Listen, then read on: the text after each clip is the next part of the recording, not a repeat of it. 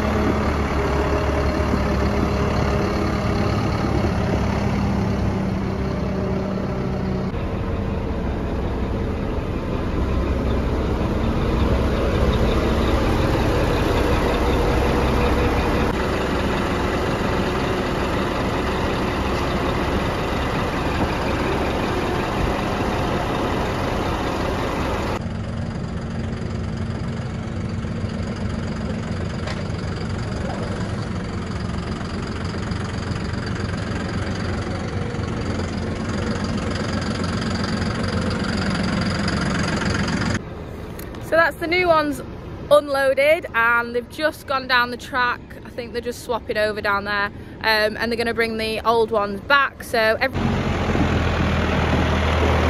old one going.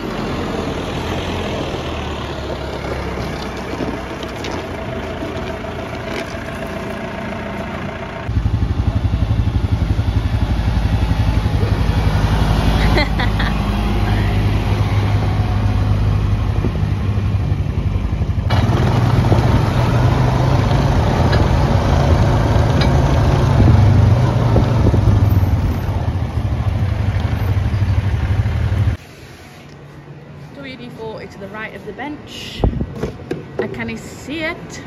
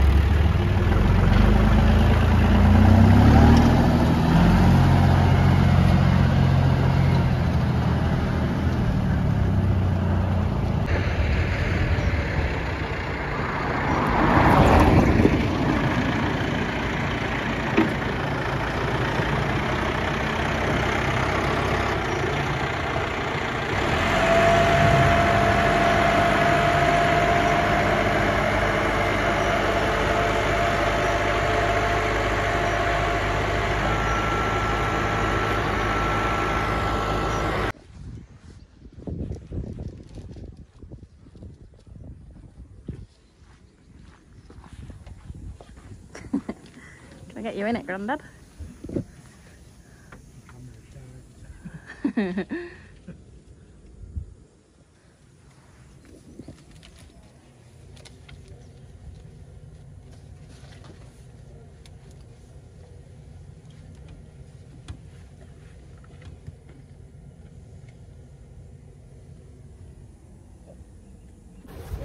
So we're just going on from the tractors and that. I've not actually told you any information about them, so I'm just going to get Ben, who's been a little bit reluctant to be on the video, which is annoying, but I'm just going to ask Ben the question, so then, because he knows all about that. I don't know anything about it, I'm just here filming it, so yeah.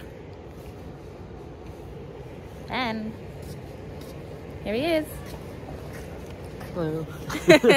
Right, so as you saw before, 2 new tractors arrived and we sent 2 old tractors back with them. So how often do we swap tractors in, Ben? We'll trade one in about every 3 years, and we'll keep them for 6 years. So we kind of trade the feeder wagon in, the field tractor will go on the feeder wagon, and then we get a new field tractor. Okay, and how many hours do you think they've done? The one that's just gone this morning's done 6,000, and then we have just traded in our scrape tractor, but that's only once in a blue moon we do that, really. Right, cool. So yeah. What else? How many hours did the scrape tractor do? Scrape tractor had 8,000 hours on it. Might have even been 8.5, yeah. Hell. We got that back in 2015. Proper workhorse. So yeah. Cool. Excited to drive your new tractor? Oh, I'm buzzing, I'm going now. Oh, have fun.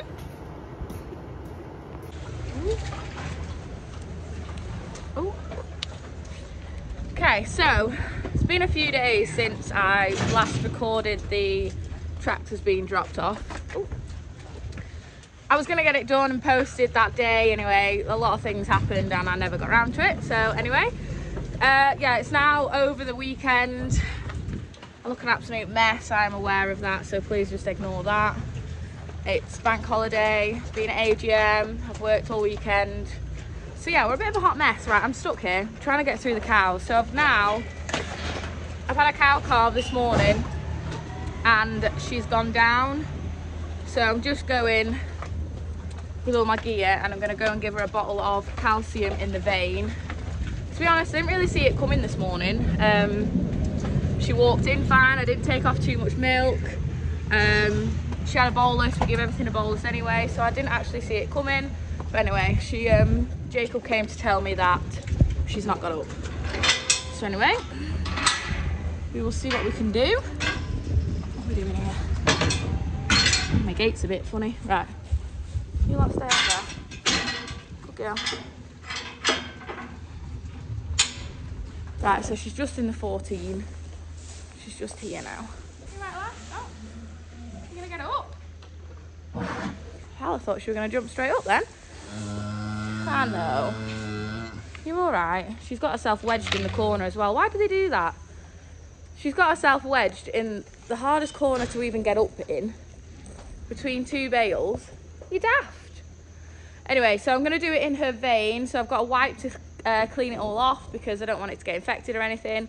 I've got a nice thick needle to get the calcium in as quick and efficient as possible, using a flutter valve, which I've just put in some hot water along with the calcium. Because I'm putting it in the vein, it's nice to warm it up for her so she can't feel it all like cold going into her vein. So that's that. So yeah, I'm hoping, I can't actually see, normally when they're led down, like the milk vein pops up to either side, but it's actually not there, so I need to see if I can roll her over a bit. Anyway, yeah, she's really not helping me out here, but there is a little bit that I can see there, so I'll give it a go. I've not actually got my tripod, so I'm not even going to be able to make you now. You're not even going to be able to watch, so one sec. Right, so I've got my flutter valve.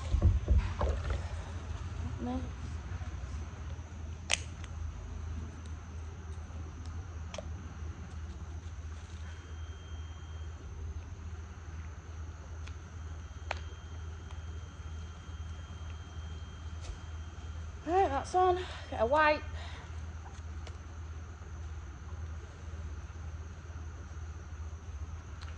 It's so fiddly.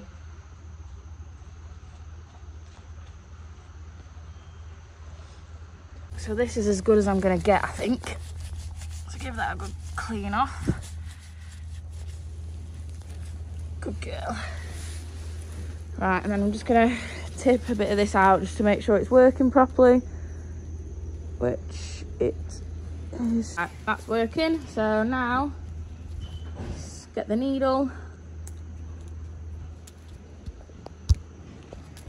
I'm sorry, this filming is tragic, so I haven't got my tripod. Right, good girl, are you ready? Can you see here how she's opening her mouth? That's a clear sign of milk fever.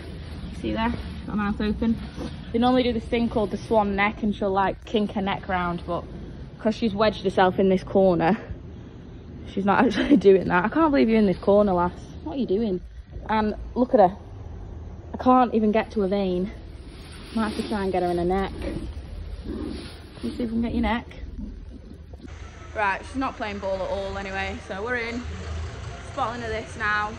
It'll take a good 5 minutes for that to go down.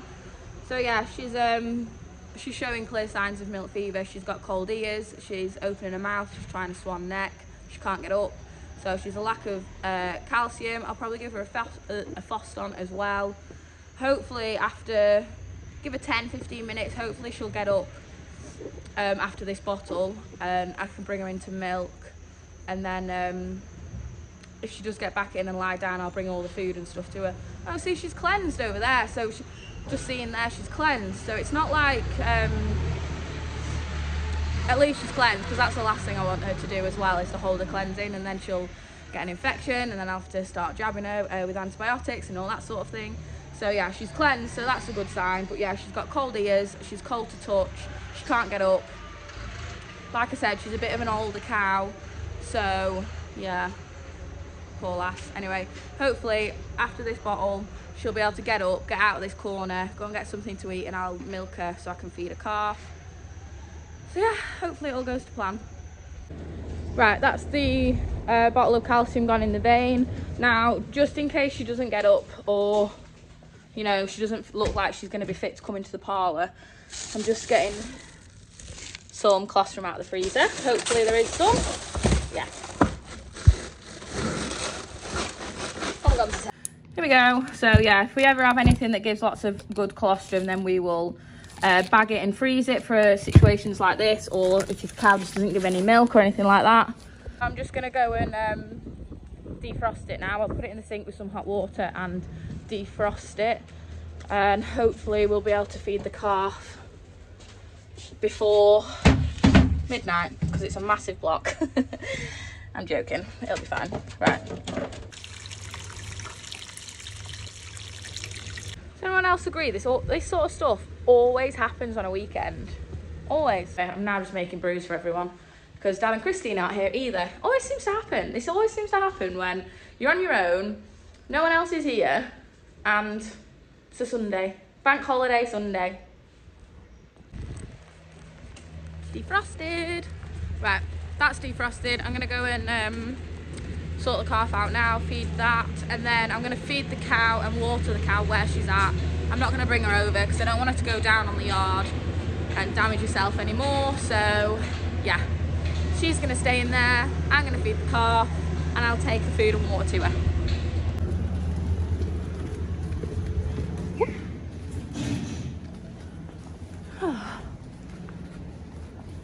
Little cuties. Right, I think it's in here. Oh, hello! Are you hungry? Come on then. Ooh, what's this? Yummy.